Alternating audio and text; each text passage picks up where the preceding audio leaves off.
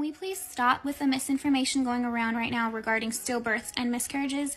Because so many influencers and politicians and celebrities are choosing to perpetuate lies about these topics to their female audiences as a means of justifying legalized abortion across the board. There is a difference between an induced abortion and a spontaneous abortion, and medical definitions are very important to be aware of in this conversation. 2 years ago, I was pregnant and I found out I had lost the baby, and I needed to have a D&C procedure done to remove the baby from me.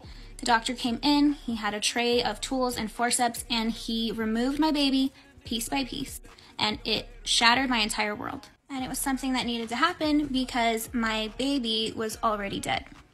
Performing that same procedure on a living, growing baby is a completely different topic. If you want to be pro-abortion, fine. If you think it should be allowed until 41 weeks, fine. If you think it is just a little clump of cells and it doesn't really count as a person and it's not that big of a deal, fine. Own it. Stop hiding behind women who've been through tragedy and using us as pawns and poster children for your pro-abortion movement. Stop using women who would give anything to save our babies as an excuse to support the hundreds of thousands of babies killed every year in this country by choice. No serious piece of pro-life legislation has ever tried to regulate women whose babies have already died. The pro-life groups will tell you that themselves. It's a manipulative, offensive, factually incorrect comparison, and the abortion industry knows it.